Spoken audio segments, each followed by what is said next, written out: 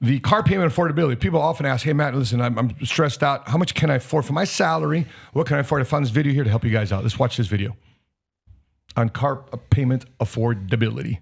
How much car payment can you actually afford per month? We got 4 terms, $1,500, $3,000, $4,500, and $6,000. This is your post-tax, i.e. take-home amount per month. So if you have a $1,500 take-home monthly income, your payment max is $225. Done. Now, if you have a $3,000 a month take home, your max payment cannot exceed $450. And if you got $675 at $4,500 and $900 at $6,000. Now, do you know what those all add up to? They add up to 15% monthly payments to income. So if you are... So there it is, 15%. So 50% of your take-home pay should be allocated for car payment. In my opinion, it should be less than that. Because you want to make sure you have a car payment that feels like a daggone cheeseburger, a $16 BLT, we just talked about earlier.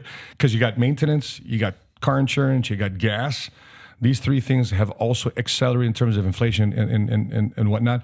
And oftentimes, we just covered this on a previous podcast too, so we get a lot of views on this one. When I was overseas, when I was in Japan, I had a car that was 10 years old, 15 years old. I'd own it for 6 months, and then some other Marine would buy it for 6 months, and some other Marine would buy it, but it's all well-maintained. 10, 15-year-old car, we just pass around. That's the problem with America, is trying to impress people that don't have any involvement in your life, that don't have any involvement in paying your bills, and trying to flaunt them just to show status. 72% of Gen Zs have a car loan. 52% of millennials have a car loan. Do you need a brand new $45,000, $50,000 car? Well, you want to know a former Jiffy Lube hood technician confession? A Toyota, a Honda would come in, I pop open the hood, clean engine. Must be the first oil change. I look inside, brother, 100,000 miles. A Suburban comes in, Escalade comes in, Tahoe comes in. The fluid you can see just leaking around it. I look at how many oil changes, how many miles does this bad boy have? First oil change. This narrative is not good for what? This narrative is not good. What I just mentioned in the last 30 seconds, it's not good for car dealerships because they don't get to turn cars. And it's not good for the banks either because they don't get to lend money. And by the way, I don't want to dissuade you too as well. Ideally, you should buy a car cash anyway. Because it's a depreciating asset, because you're financing something that's appreciating in cost, but depreciating in value. It's a bad combination to your net worth. Okay, let me ask you. If you currently have a car payment, not you, but anyone currently has a car payment, and they got a nice bonus check or they got some capital where they can actually pay it off, would you recommend paying it off or keeping it as a revolving credit source? That's a good question. If I'm not in business, if I'm not an entrepreneur, obviously, if you're not an entrepreneur, you don't have a side hustle, pay it off. Sad part about that move, though, you lose your liquid cash. Yeah. So do you invest? So in other words, if you have a 5, 6, 7, 8% interest rate finance charge on interest rate on your debt, could you earn more than that in a particular investment? By the way, I took that shot on me many years ago, and guess what I found? I was the better bet.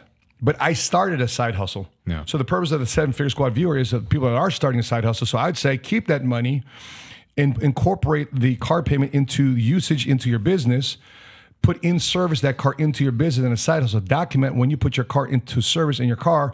And if you read the book, Lower Your Taxes Big Time, in terms of how to properly document your car for business use, to take advantage of bonus depreciation, to take advantage of Section 179 deductions.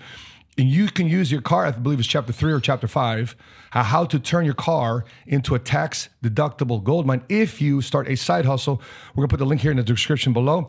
But watch the video also of, we talked to Sandy Bakken, the author of that book, to make sure you keep your cash. For me, I'm a big fan of as much, I'm hoarding as much cash as possible.